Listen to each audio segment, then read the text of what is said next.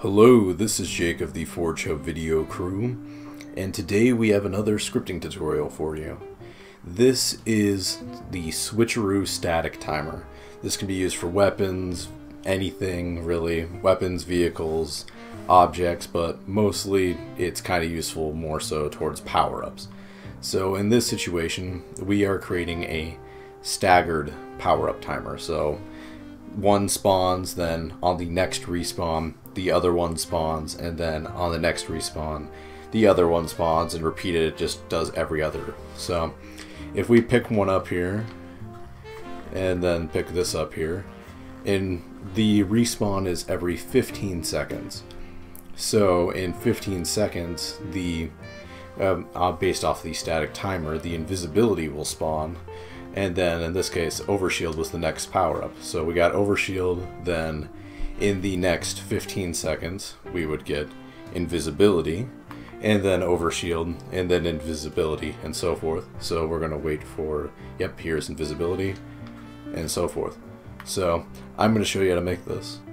Alright, so here we are, and let's make this. So to start off with, on your first weapon you want, or power-up you want to do on the start of the round, you're going to need the following options.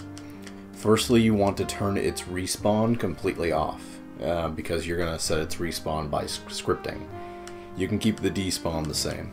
Then go to the first script, put on timer, 0 delay, and repeat. The repeat timer needs to be double the respawn time of whatever you're trying to spawn for the stagger. So say every 15 seconds you want a power-up to spawn. In this case, then we want to bump it up to 30.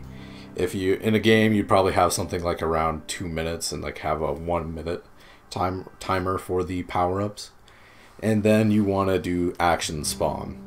The second one's a little bit different. So on your second power-up, because of the stagger, you also need to make sure the respawn is off.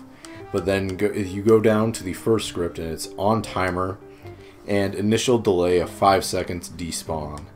And this is because of the glitch of objects deleting themselves when despawning, and it makes it most reliable because it despawns during the initial loadout camera kind of thing.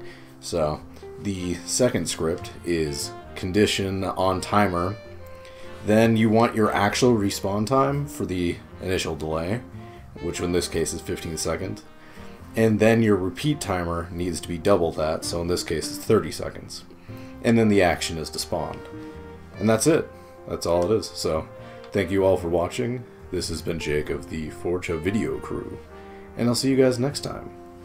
Laters.